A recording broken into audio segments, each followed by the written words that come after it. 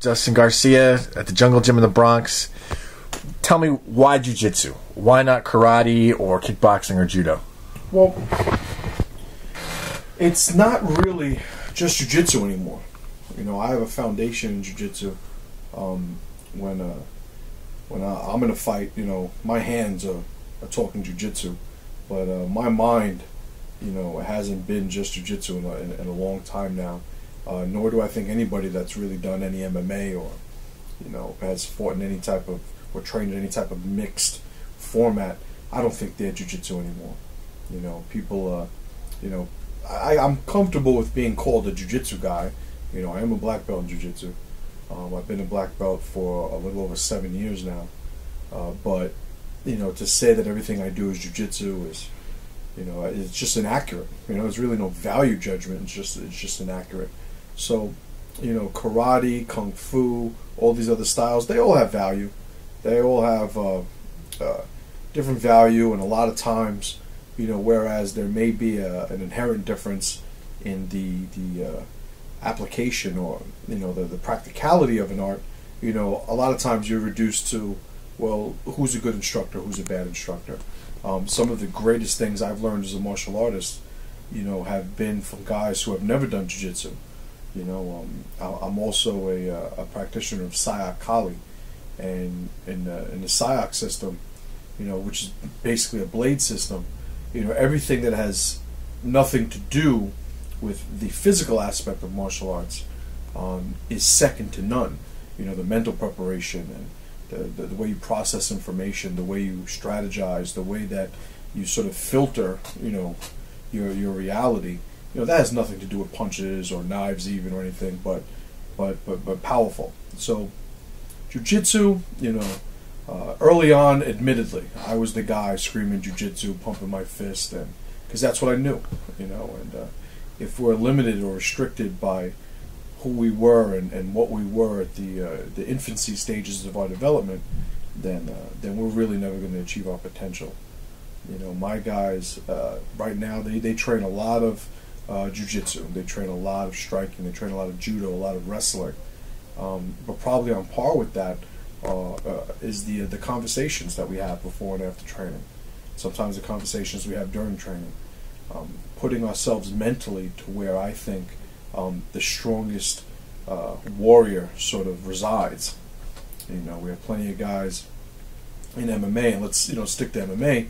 You have guys that early on in their career, they had this passion, this hunger, and they were fighting like it. They were fighting to finish people. They had this mentality. I only had 2 pro fights, and I think you were at both of them. But you know, I remember telling myself consciously, one of us is getting finished today. You know, either I'm getting fucking finished or he's getting finished. There's no way that this is going to a decision. And that's a mentality I always wanted to keep.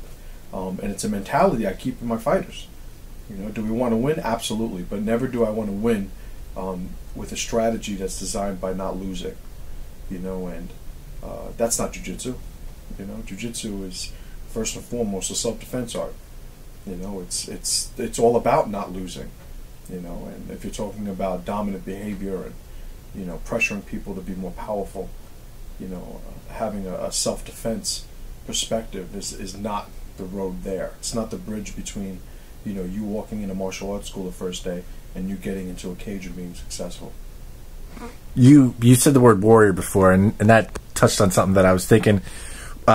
Watching your guys fight in the cage and watching videos of you guys training, it seems like Jungle Gym isn't so much a school that produces like jiu-jitsu competitors or fighters as much as it produces warriors. Can you touch on or expand on that a little more?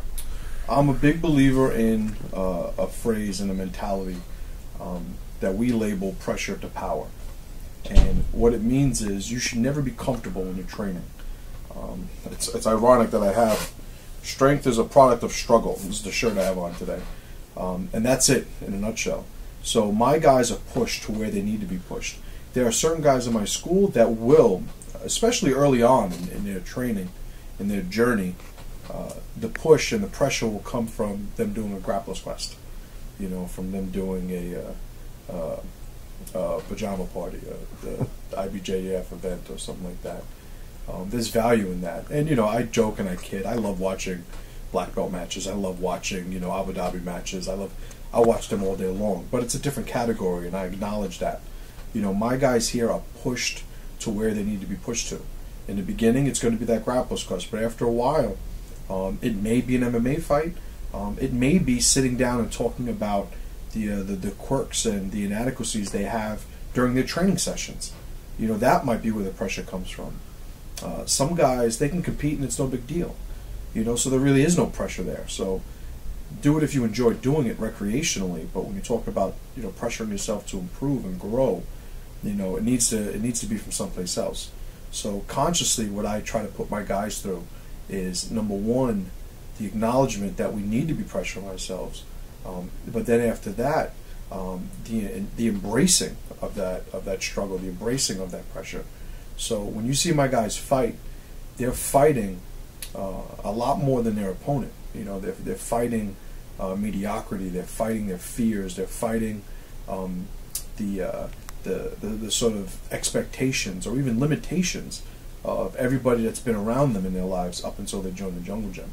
So we're a very, very tight group of guys. One of my most proudest aspects of my school and my team is that we're all homegrown. You know, my guys walk in here not knowing anything, and the guys that you see in the cage submitting people, knocking people out, you know, and we lose a couple, don't get me wrong, like I don't have the magic potion in the back here, but all my guys, you know, they started here and they're members of here, and as long as they're, you know, that they're a loyal member of the tribe, you know, the tribe has their back 100% of the time, and that's what you see when my guys show up to fight. So you've had some guys with some real serious success. I'm thinking Joe Aviles was a ring combat champ. When he had fights coming up, you didn't have Joe like seek out people from other schools or other styles to train with them to get a feel for like how the opponent would be? Well, I have very specific opinions on, and they're not always popular, but when it comes to developing a fighter, I'll sort of default to the pressure concept.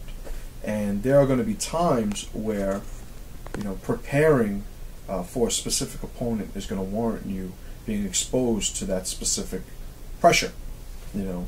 And those times I will certainly, you know, reach out to friends in the you know, in the MMA world and have guys come in and, you know, give them that presentation to allow him to start preparing for that and seeing it.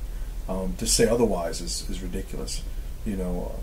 But rather than embrace the current mindset that people need to go from one school to the next, learning from this guy, learning from that guy to be better, I think that's complete bullshit.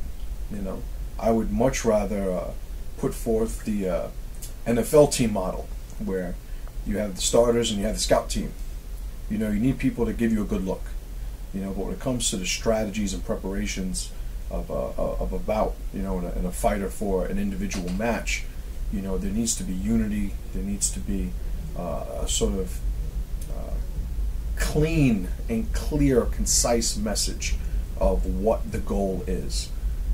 I could fit as many tricks into your bag as I can. It doesn't prepare you for the battle, you know, and any better. So for me, my guys train here. If there is somebody who, one of my guys who I want to develop their striking ability more, or beyond what I admittedly am either capable of or willing, have the time to do, you know, I will certainly reach out to a friend, bring the friend in to work with my guys, you know. But to me, the tribe is above everything, you know. So when the individual that wants to make it, we will back you 100%. And as soon as the person thinks that we can no longer get them there, and has aspirations of going beyond what he thinks that we could do here, then time for him to go, you know. And I'm not the one that says, you know, if you're not with me, you're against me. But if you're not with me, you're not with me, you know. So c'est la vie. You fought twice MMA. What was the impetus behind that, getting into the ring and fighting, and why did you stop? Pressure. I hate competing. I hated fighting.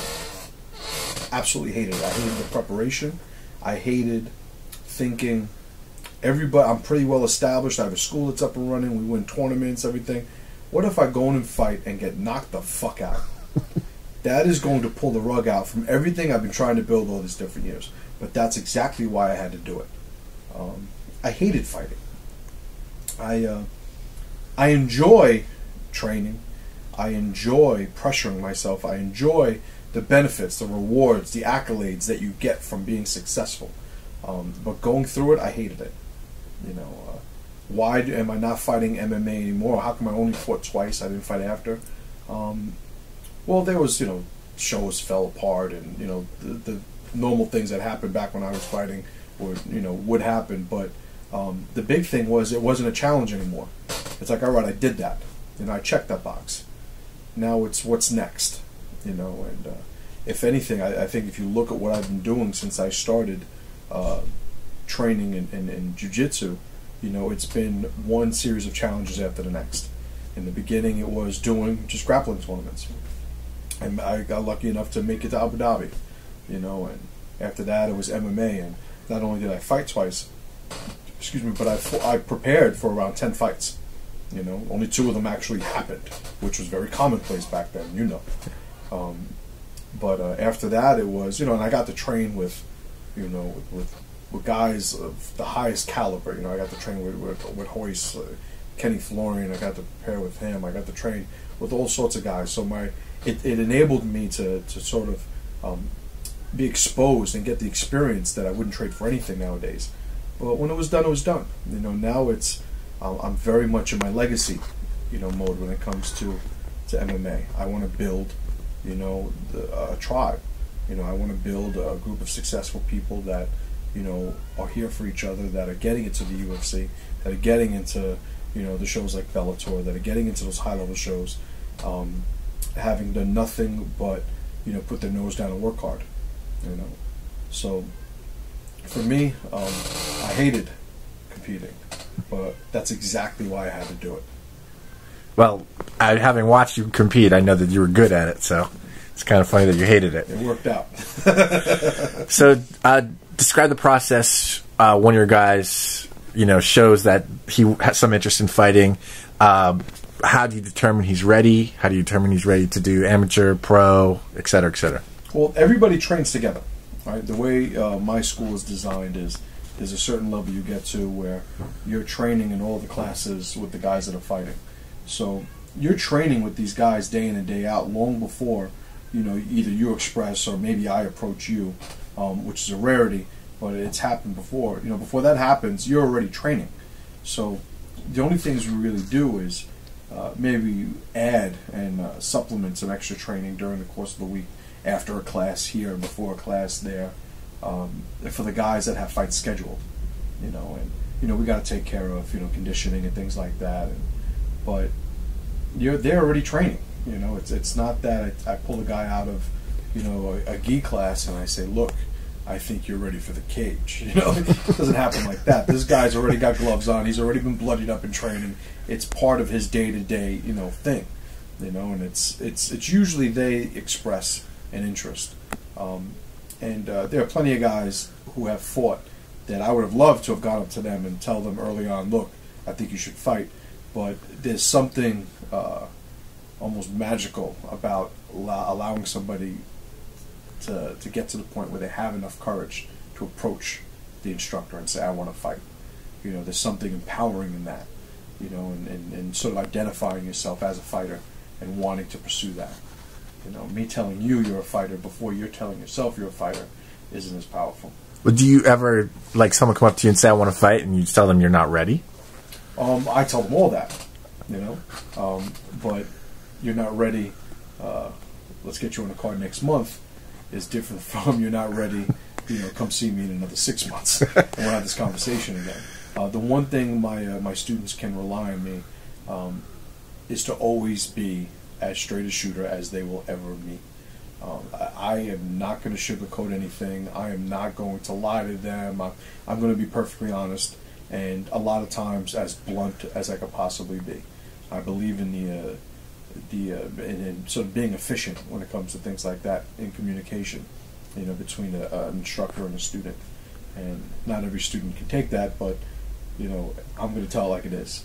Some guys I will tell, you can barely fucking do a standing base, and you want me to put you in a cage, and I need to weed out the people, or at least the mentality of some people that they just want to do it so they could say they're a part of it. They just want to do it because they want to wear the outfit. They want the picture, before their fight. They don't want to actually pressure themselves.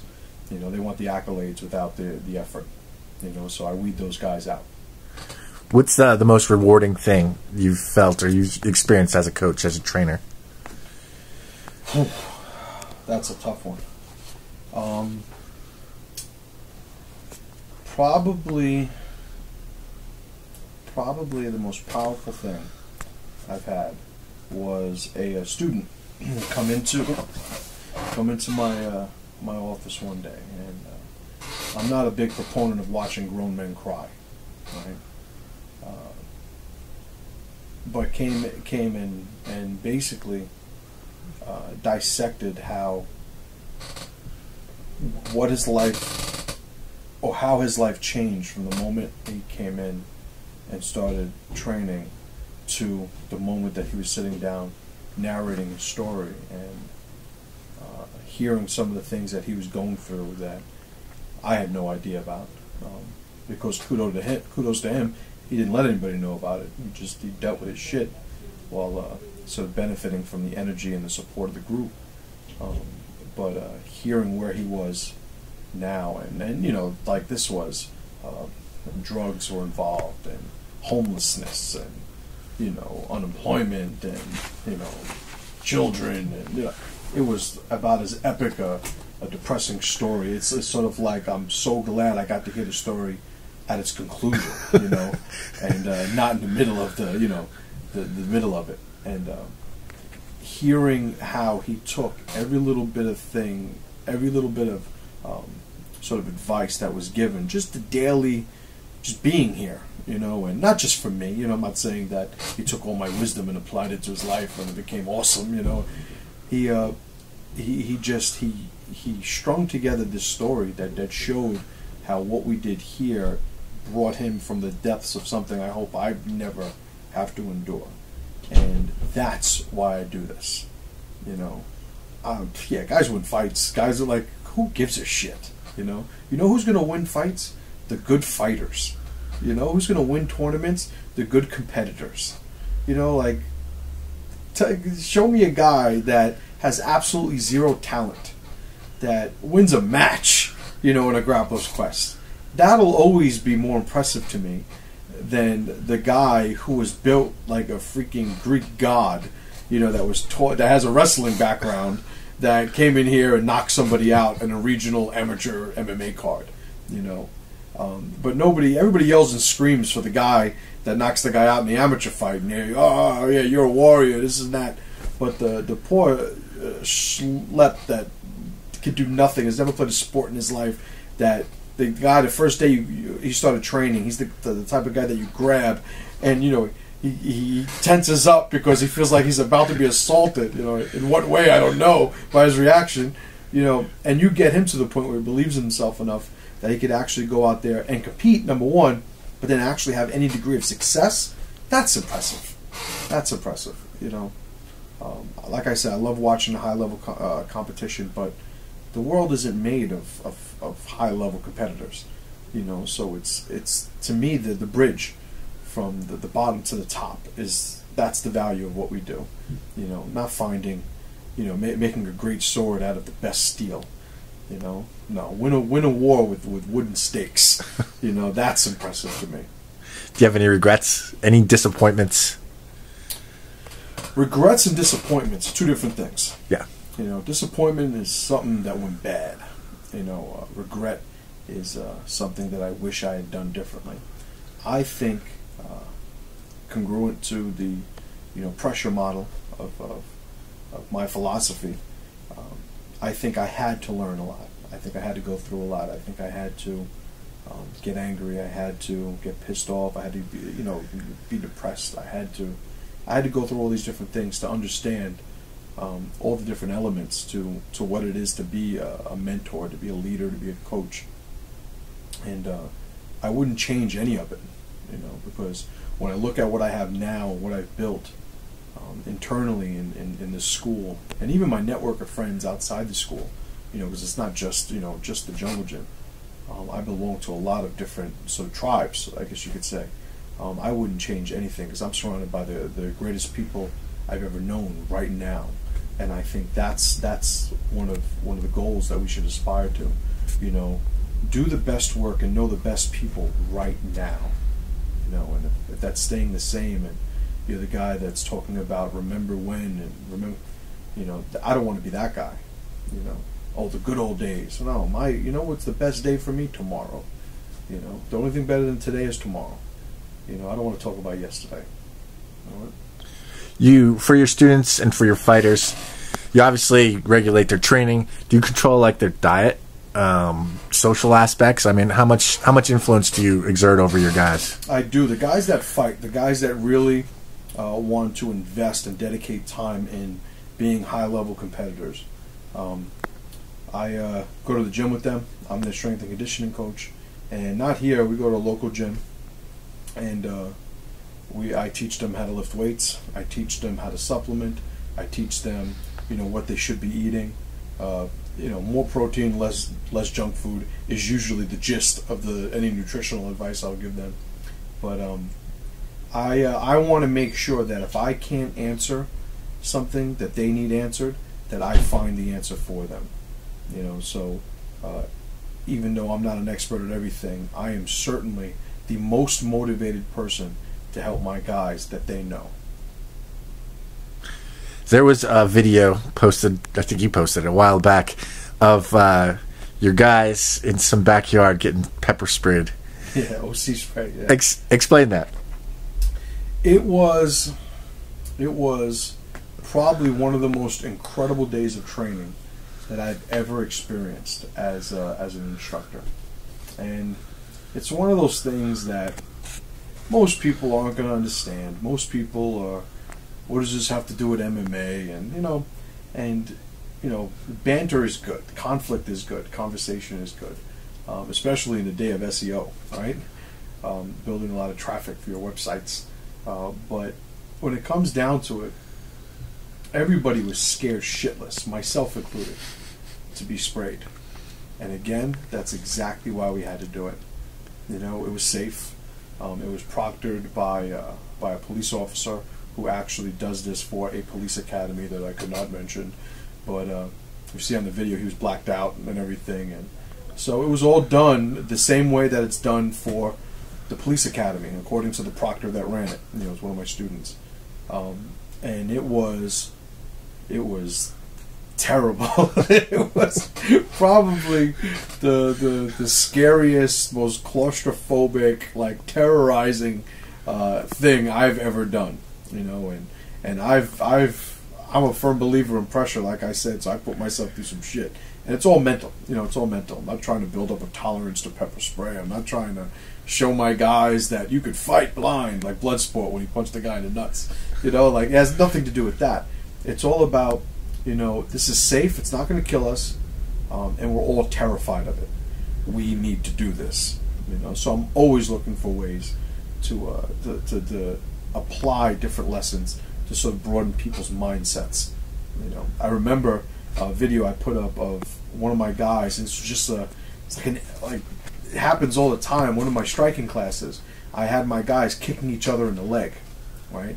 And raw, it was shin on thigh, and it was like the end of the class, the end of a talk about mindset stuff, about what we're showing to our opponent during the course of a fight, and trying to find a way to sort of kill all the boogeymen that live in our heads, and so that we're not scared of things that aren't there.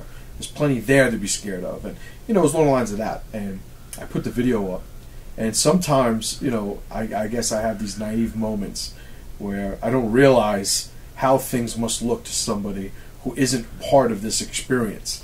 And oh my God, I was lambasted all over the forums. I had people sending me messages all anonymous for some reason, telling me I was a fraud, I didn't know what I was doing, and to me it's hilarious because I'm right now, who knows, fucking 70, 80 pounds heavier than I was when I fought. Right, so I look like a fat guy that doesn't know what the hell I'm talking about. But a lot of guys, what you'll get is you get the guys really going in on me, not know I'm a fraud, I don't know, just like that, and they're animated, and then after a couple of hours they disappear, and it's like, oh, okay, he found the Google page that showed my fights on it, and he realized that I wasn't a fraud, and then they become sort of less irate. But people are never going to understand, what I do with my students to make them better, and I like it that way. I like it that way. My guys love it. My guys understand what they're doing, what's going on. But the outside, I think even Joe Rogan, that freaking schmuck, posted on the kicking one. He called it retarded or something like that. And I was like, all right, Joe, I'll show you retarded. Well, I mean, you've trained fighters. He hasn't, so. Cool. When he posted, I remember sharing a picture of when I was in Abu Dhabi in 2005, and there's a picture with me. Who was it? It was me. It was Felicia O, I think, was in the picture. Hi, Felicia. You see this? And Eddie Bravo and Joe Rogan. And everybody had on their ID tags, and mine said fighter, and his said VIP. And it was like, this is the perfect presentation of what my position on Joe Rogan is. It's like, enjoy your commentating, fucking schmuck.